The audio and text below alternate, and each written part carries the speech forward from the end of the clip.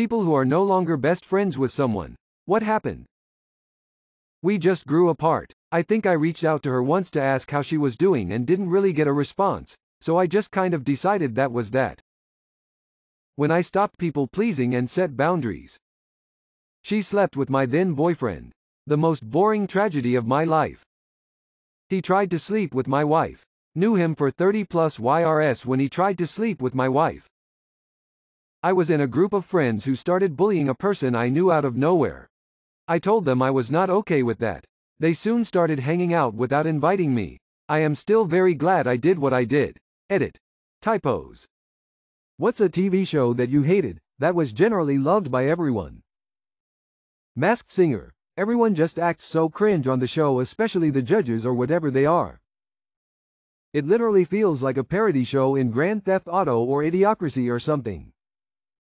American Idol _ After a few seasons it became clear that the purpose of this show and all singing shows now is to prop up the hosts, judges to further their careers. The actual singers are an afterthought. Love Island. I don't understand the hype for shows like that. It's just vain people being vain and backstabbing each other. I don't find that fun to watch. Any competitions when there's a sob story. The Big Bang Theory. What should be at least 5x cheaper than it is? EpiPen. For something that could potentially save a life shouldn't cost that much. Some people even carry an expired EpiPen because they can't afford to get a new one. Printer ink. Education. Insulin. Medicine. As a pharmacy owner, you guys have no idea how dirt cheap some medicines are.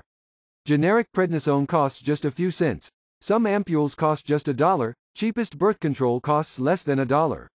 It's that fucked up. Funerals. Edit.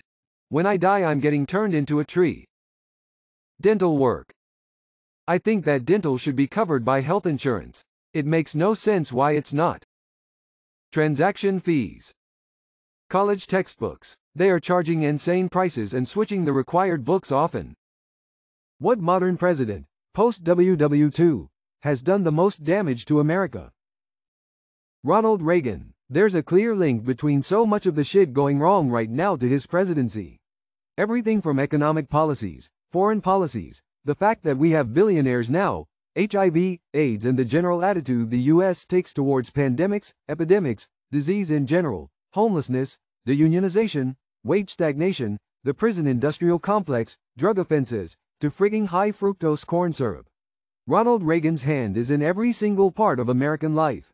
The man woke up every day and chose something to fuck up. It's Reagan. What is completely okay but most people think it's rude? If you are the host of a party, ending the party and asking everyone to leave. Declining an invitation or just saying no to something because you simply don't want to do it without making up some bullshit excuse why. My aunt taught me to say, no, I already have plans. The plans could be to lay in your bed or binge watch a show or whatever. You don't have to explain your plans. I've never had anyone ask me why after I give them that line. If someone asks to pet your dog, you're allowed to say no. Telling someone, no, especially at work or in a romantic relationship.